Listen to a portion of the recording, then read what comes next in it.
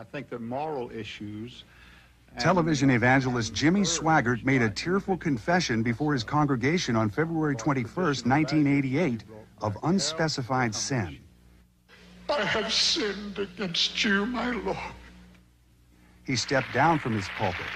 It was reported that Swaggart had paid a New Orleans prostitute to pose in the nude. Swaggart had been accused of setting off the sex scandal which led to the defrocking of televangelist rival Jim Bakker. Bakker and a top aide were indicted on 24 counts of fraud and conspiracy. Bakker had resigned his ministry after admitting to a sexual encounter with a church secretary.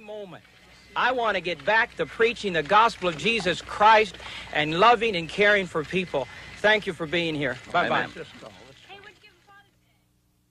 Jimmy Swaggart's scandal came complete with prostitution and a very tearful on-camera confession.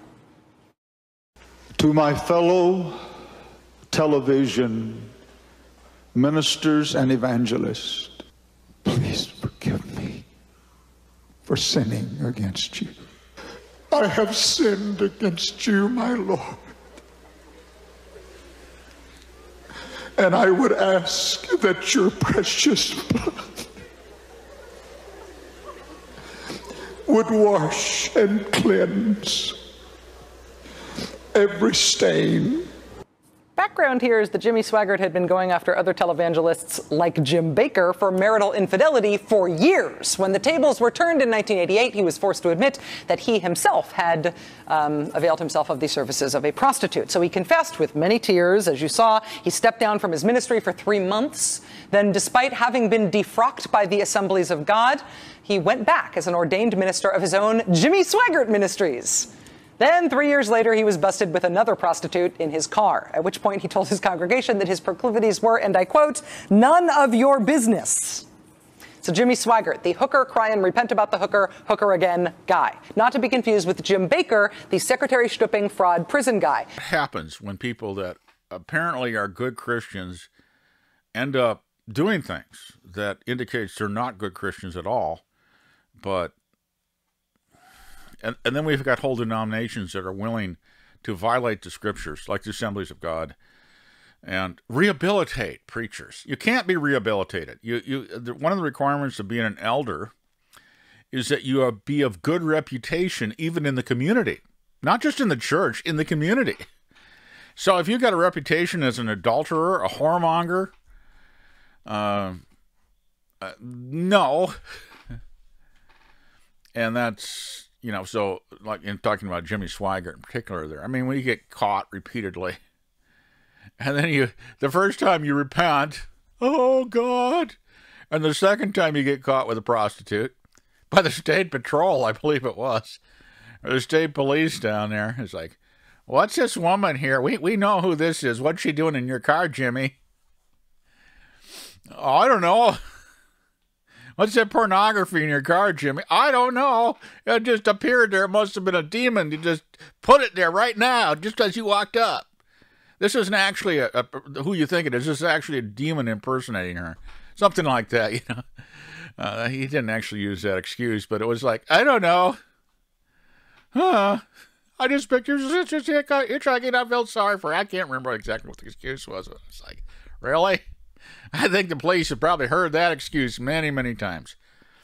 And then, so the second time when Swaggart got caught, instead of going before his church and doing the tears thing, this time he said, none of your business. Okay. So why does anybody attend Jimmy Swaggart's church? Because sheep are incredibly stupid. Actually, the people that go to places like that, and there's multiple large churches around, megachurches around this country. Jimmy Swaggart's not a megachurch anymore. It just has a mega building.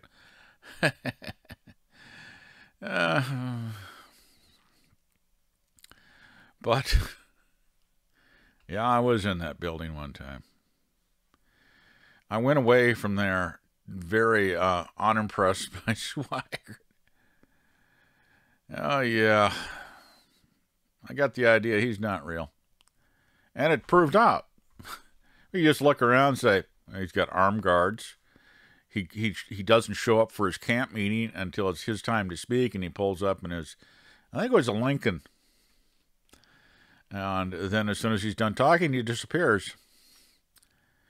Okay, so yeah, it's just it was in it for the money, apparently. Islam allows 4 wives. He just corrected me, said up to 4. I said, well, Mr. D-Dot, Christianity only allows us 1, so I had to get the best on the first shot. So he said, but you see, Christianity allows us only 1, and I have to choose the best.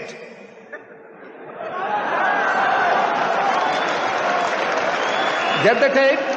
Get the tape? He said, I had to choose the best. And you know, the best was not good enough.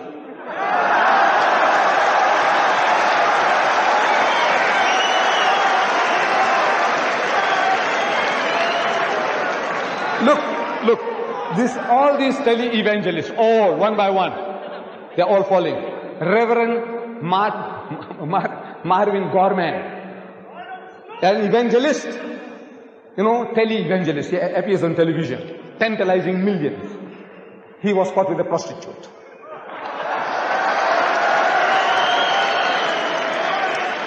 Jim Becker, with Jessica Hans, another prostitute. Jimmy Swaggart, average of 2 trips a month to the prostitute for his satisfaction. I said, you laugh at us? You are a fool. I said, the laugh is on you.